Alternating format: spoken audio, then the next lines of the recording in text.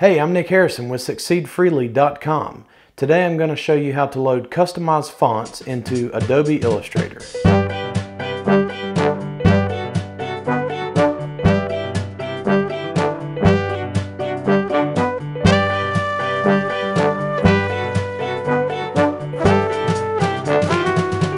What's up everybody, Nick Harrison here with SucceedFreely.com, your motivational, inspirational, and lifestyle business blog.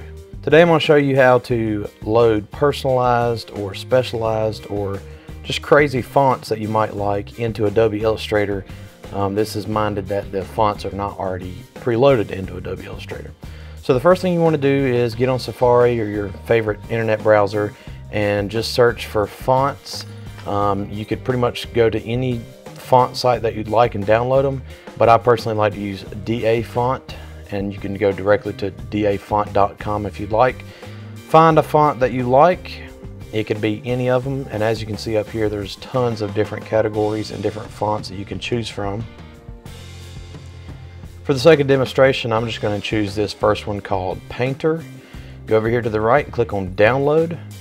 It'll download to your default location, which for me is my Downloads folder down here. Wait for that to get done. Alright, now that the font is downloaded, you could actually just close Safari if you'd like, unless you plan on downloading more fonts. Open the font, and it's probably going to be in a folder like this. You actually don't need that folder. You can just open the folder, and you want to find the TTF file. Double click on it to open it. Click on Install Font. Wait for it to do its thing. It'll pop up like that. You can actually close your font book.